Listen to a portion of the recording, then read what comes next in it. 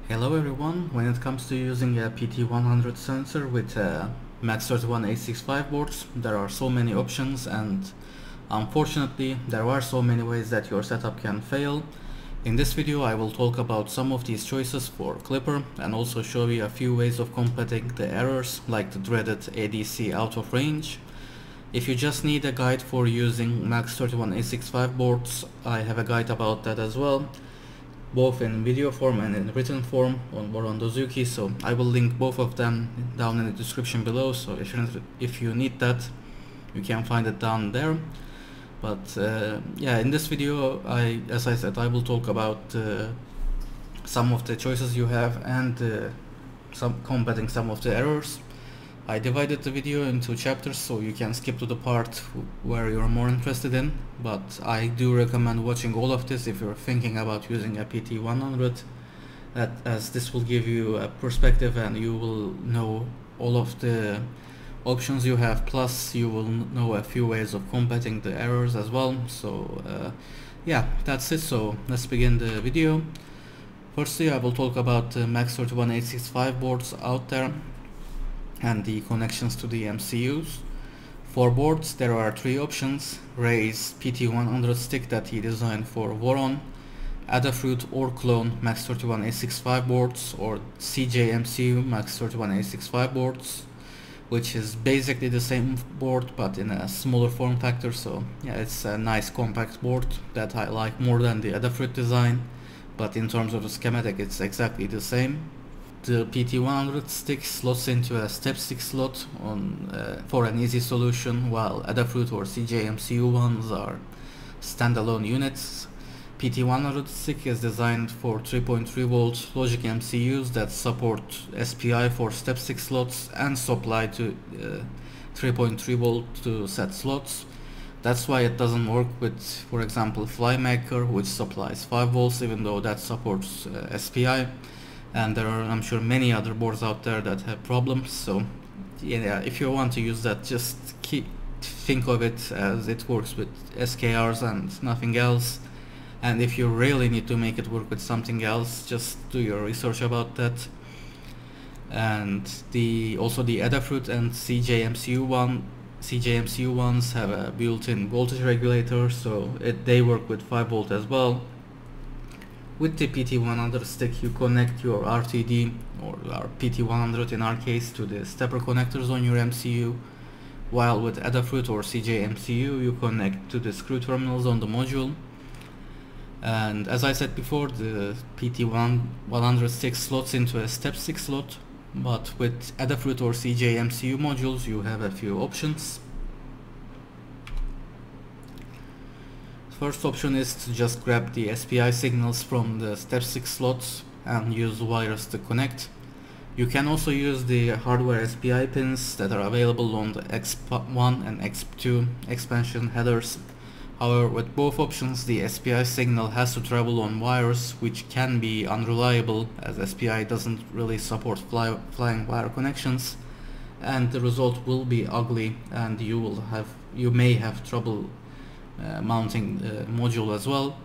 That's why I designed an adapter board to slot these boards into a step 6 slot, just like Ray's PT100 stick. The advantages are, compared to that, is you don't need to do any SMD soldering like on the PT100 stick, and it is a compact design just like it. It is a little larger but not by much, and it shouldn't interfere with anything.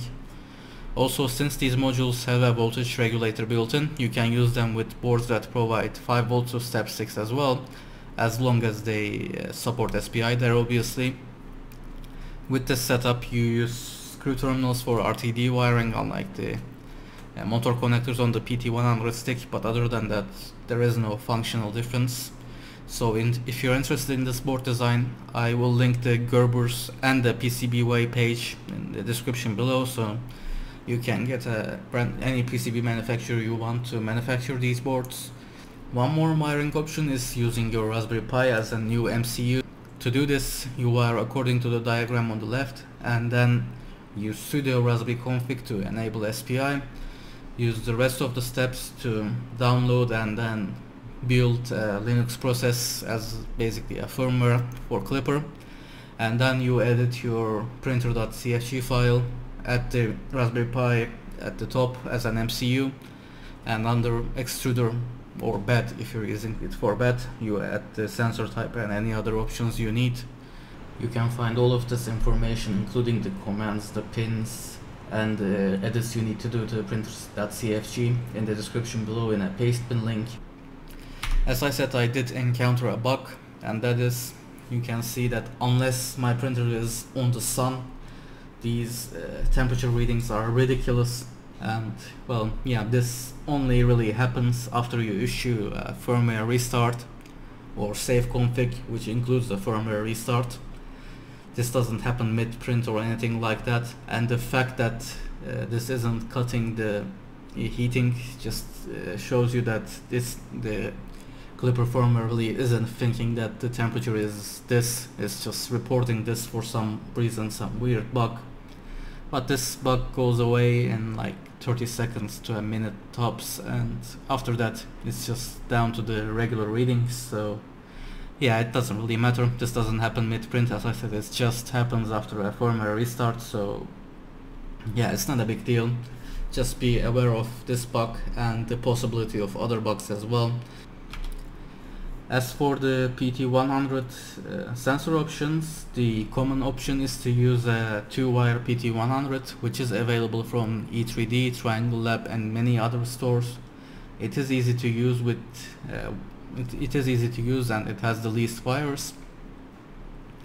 Unfortunately, the other options exist for a reason. 2-wire sensors, especially with unshielded cabling, can be affected from electrical noise and cause errors. As a result, when I encountered these, at first I tried shielded cabling, and when that didn't help enough, I switched to a 3-wire sensor.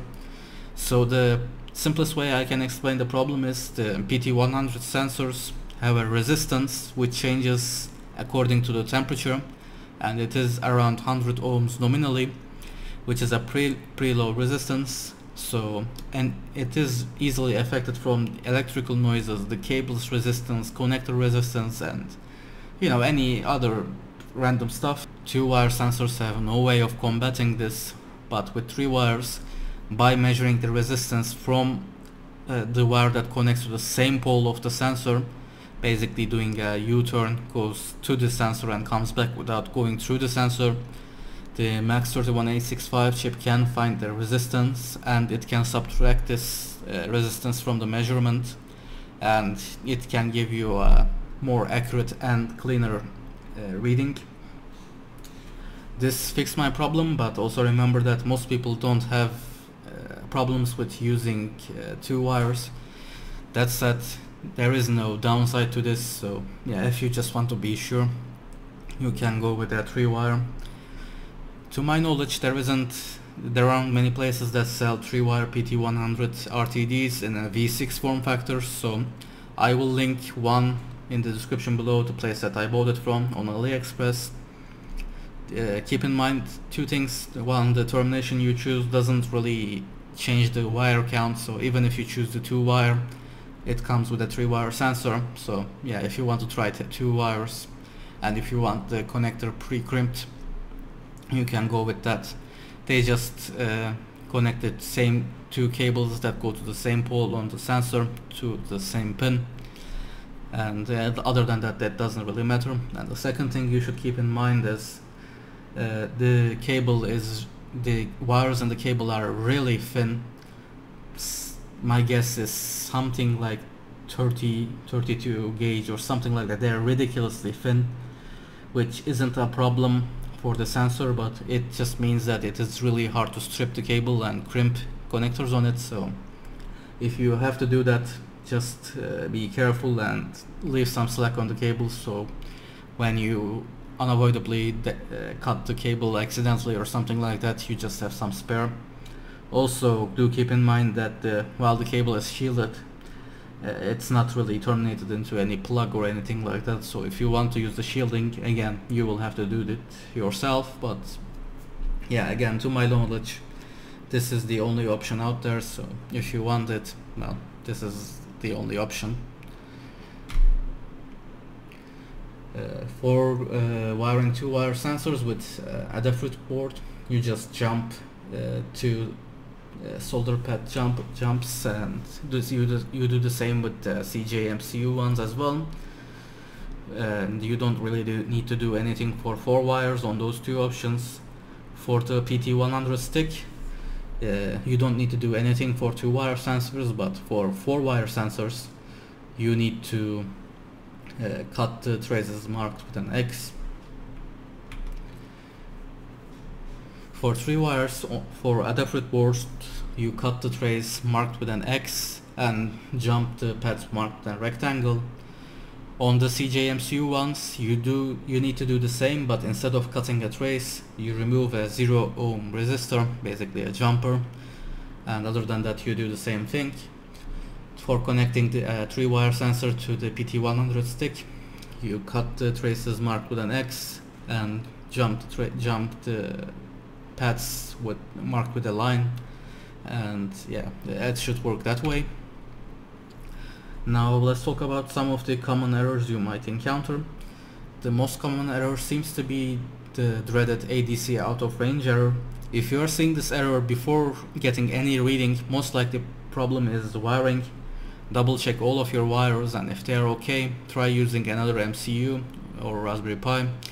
And if you're seeing this error after starting a print, the problem might be that there is too little capacitance between the RTD wires.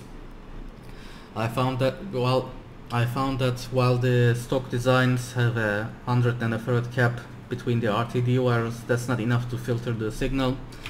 So through trial and error, I found that you can solder something between 100 to 500 nanofarad caps between the RTD positive and negative, the ones marked with the rectangle on the screen, and by soldering that you can clean the signal, the electrical noise, etc. With the PT100 stick you can do the same, but you have to desolder a SMD cap, the one I marked with the rectangle, and just solder a larger cap there. So just add 100 more to the values I mentioned for it to be effective. Another error you see is the over voltage or under voltage error, which can happen if the wiring is bad or if there is not enough capacitance. If you're confident in your wiring, follow the same steps for adding a cap between the RTD wires that I mentioned a second ago.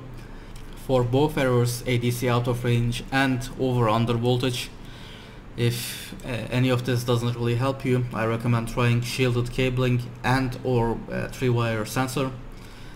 Again, 3-wire sensors are theoretically superior, but yeah, maybe shielded cabling will be enough. And lastly, another error you might encounter is the RTD input is disconnected. So far, based on what I've read on other people's experiences and my experiences combined, this really seems to happen only if the wiring between the module to the MCU or wiring between the RTD to the module is faulty, or if you're using flying wire SPI, this can happen as well. So I recommend checking all of your wires, and if you're using flying wire, try to figure out a different solution if you can. And yeah, that should help your problems. And well, yeah, that's it for this video. I hope this helped you choose parts and or diagnose your problems with your setup. If it was helpful, please leave me a like down below, and thanks for watching.